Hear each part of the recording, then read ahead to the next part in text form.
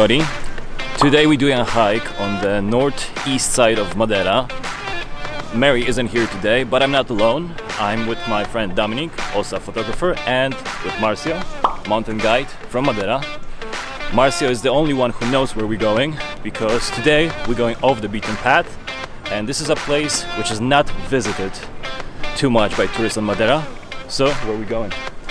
Yeah, today we're going for a really cool coastline hike called Espigão Amarelo. It's a really beautiful place, amazing views over the ocean, over the cliffs. It's just a bit more of adventure in Madeira, like I call it. So hardcore stuff, the best.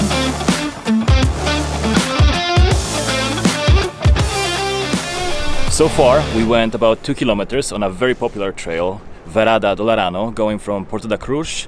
And now we got the point where we're changing the trail and we're going off the beaten path. So now we are going to what I called the real adventure, so Espigão Amarelo Ridge. What's the incline of the whole trail? The incline is about 350 meters elevation from Larano path to the top of that ridge on the top. So it's challenging, but it's not so bad. In terms of elevation, it's not so bad, but it's challenging, yeah? So, as you will see on the way, yeah? All right, let's get going.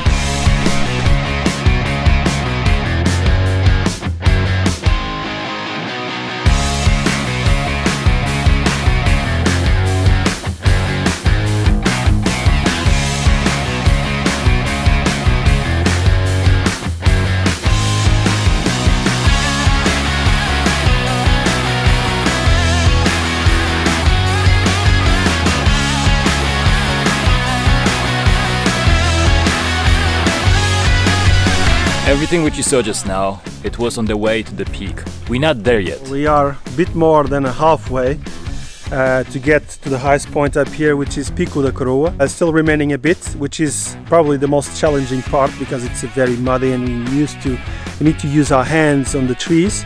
But it's challenging, yes, but we are almost there. Let's find it and enjoy the views. Right now we got to the highest point of our hike, Pico da Coroa. We are at almost 700 meters. We can't see too much from this top, but we will just go a little bit further, and after 15 minutes the forest will open and we can see some beautiful views. Okay, can't wait to take some photos now.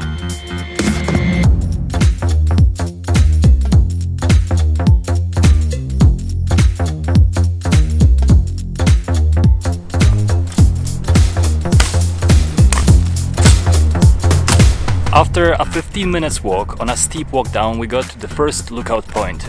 And we climb up to that first hill, which is the eucalyptus trees, yeah. And then up to the first peak.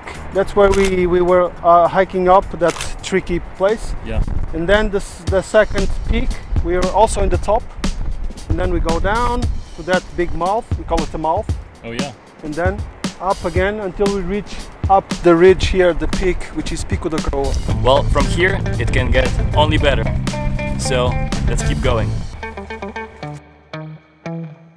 Madeira has different kinds of travelers, and all of those travelers want to experience the island in their own unique way. All the official trails on Madeira are open to everybody, so I'm wondering why people should consider hiring a local guide. It's quite simple in my perspective. A professional guide would make you feel safe, will give you a lot of information, give you this impression of that you are having a full experience once you are doing a hike with a guide.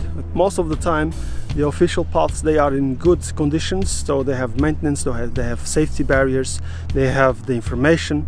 So, and if you are quite good reading the maps or the applications that you have in the cell phone, so it's quite nice for people to explore the island by themselves. Going off the beaten path, in my opinion, at least one time should be a must. That is a completely different experience. So in my opinion, that's where you need for sure to get a guide. You can get lost or things can get difficult at some point, and that's some of the most cool adventures that you can have in the island. That's clear for me. So why not try to go with a local guy at least once during your visit to Madeira?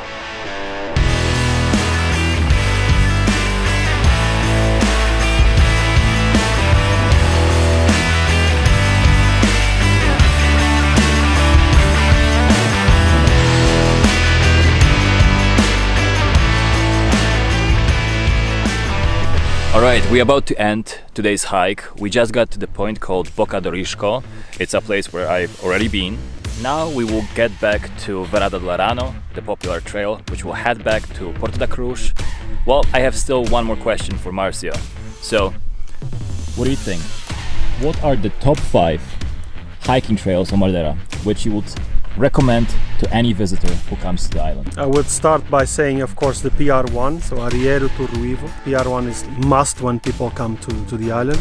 And then I would also advise to go to PR17, for example, which is Caminho do Pináculo and Folhadal.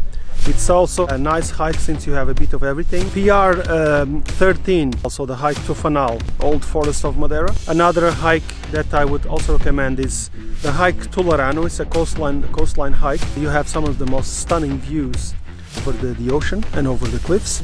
For last but not for least, PR2 from Lombo do Urzal to Corral das Freiras. That would be my top 5 for people that want to know the island in a different way, in a different perspectives, and to have some really cool adventures.